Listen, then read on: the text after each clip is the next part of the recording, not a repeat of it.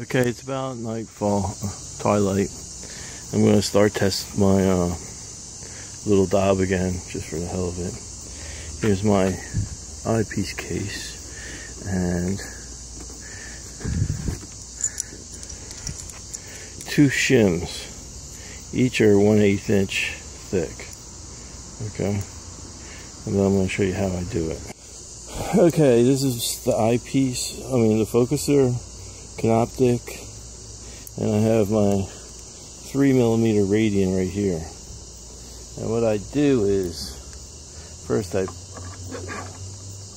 get it to focus, either pushing it out, spinning it, see it's tight, but then I shim it up with one of the shims, laying it in between the reducer and the shelf on the eyepiece. Can you see that? And then I refocus it. Now, after that's focused with the shim in, I take the other shim and get a view of it out of focus with an 1/8 inch away outside of best focus, and then when I drop it, it goes right through best focus to an 1/8 of an inch in from best focus. So that way I'm guaranteed that the eyepiece is equal distance from best focus.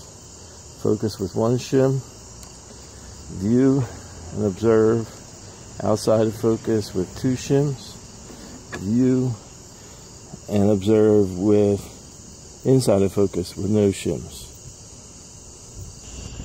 Come on, bitch. I'm gonna take it out, so go drop it in 1/8 inch. Oh, didn't go all the way.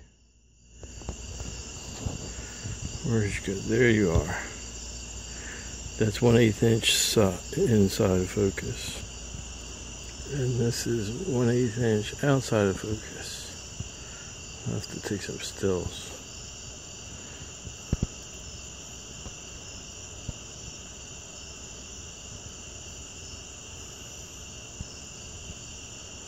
Not bad.